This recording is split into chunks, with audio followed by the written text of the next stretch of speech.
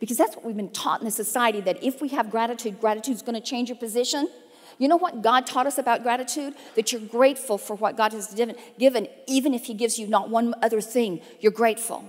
And it did something in us. It didn't teach us that there's an after emotion that we need to feel, that it's a benefit of feeling really great about life. I get all the things. I got the gratitude thing.